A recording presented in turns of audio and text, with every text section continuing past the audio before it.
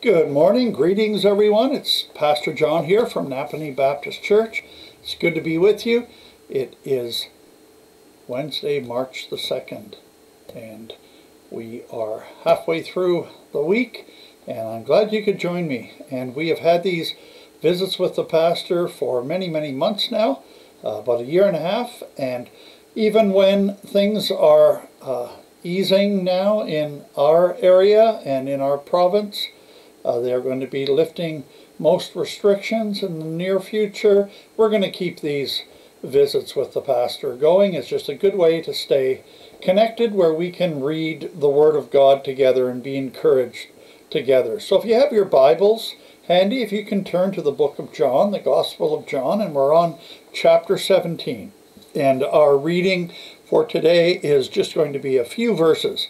And this is just before Jesus gets arrested, and this is in what is called his Passion Week, the week before his trial and crucifixion. And so let's pick it up in chapter 17, and we're going to be reading from verses 1 to 5. And here Jesus is finishing up his discourse at the Last Supper with the disciples. So it says, after Jesus said this, he looked toward heaven and prayed, Father, the time has come. Glorify your Son, that your Son may glorify you. For you granted him authority over all people, that he might give eternal life to all those you have given him. Now this is eternal life, that they may know you, the only true God, and Jesus Christ, whom you have sent. I have brought you glory on earth by completing the work you gave me to do. And now, Father, glorify me in your presence with the glory I had with you before the world began. So here, even Jesus himself is, in this little passage, these few verses, Jesus is proclaiming really who he is. He is deity. He is the Son of God. He was with God, he says, before the world began. I was in your presence with the glory I had with you, Jesus says, before the world began. So people who think Jesus was just a good man or a good teacher, or he was a prophet, a lot of people believe that he was just a prophet. Well, he's not claiming that here about himself. He is saying that he had glory, just as God has glory. If he was some kind of just a prophet or a good teacher, well then he wouldn't be given glory. So he is the Holy Son of God. He is the second person of the Trinity, and he is divine. And then he says, Father, at the first part of the passage, verse 1, Father, the time has come, glorify your Son, that your Son may glorify you. And so Jesus came to earth. He lived and he died, and his sole purpose was to bring glory to God through it all, was to glorify God. And then he would be glorified. The book of Hebrews talks about Jesus, the joy set before him, endured the cross, despising its shame, and has sat down at the right hand of the Majesty on high. He has accomplished what God gave him to do. He accomplished salvation. He has endured all of his suffering. He's endured the cross, and now he is in glory. He is glorified, even as God is glorified. And then John says in verse 3, now this is eternal life, that they may know you, the only true God, and Jesus Christ, whom you have sent. You can't know God without knowing Jesus. There are some people who discount Jesus, and they say that, well, Jesus was a created being, or he was the archangel, or he was a like I said, a good prophet or a good man, but they don't worship him as God. Well, here it says that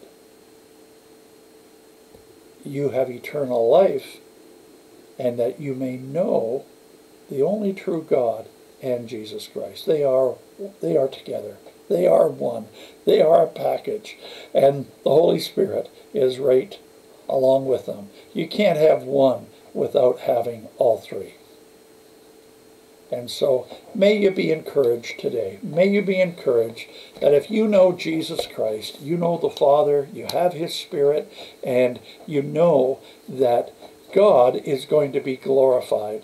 No matter what he does, he was glorified with what Jesus went through in order to accomplish salvation, and he's going to be glorified in our lives if we serve him and we seek to please him. And we're committed to him as Jesus was, as Jesus is our great example. God gets the glory. And even in this world, eventually, God will get the glory. No matter what it looks like now, things look very out of control, especially with this war in Europe, and yet God is eventually going to get the glory. And he will be the victor. And we can trust him because of that, because we know in the end God will be glorified.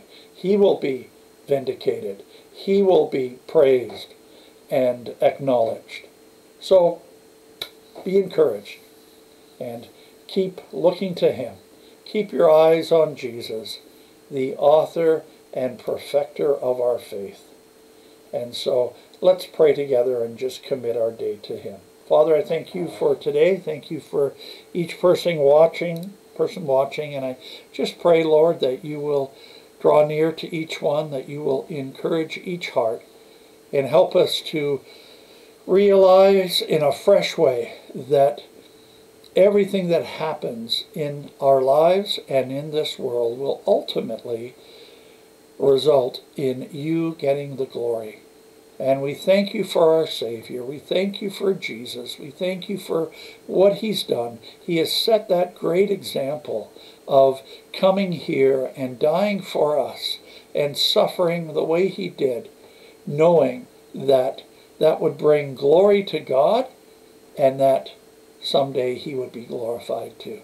So, Lord, we just pray that you'll bless each one, meet each need, help us to be able to persevere and endure through the uncertainties of this life, and help us to be confident that you will eventually receive all the glory. So we just commit our day to you now. I thank you for each person watching, and we love you. We acknowledge who you are, and we give you praise and glory.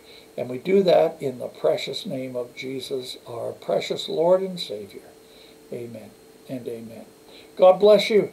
Have a great day, and we'll see you again here on Thursday. Take care. Bye-bye.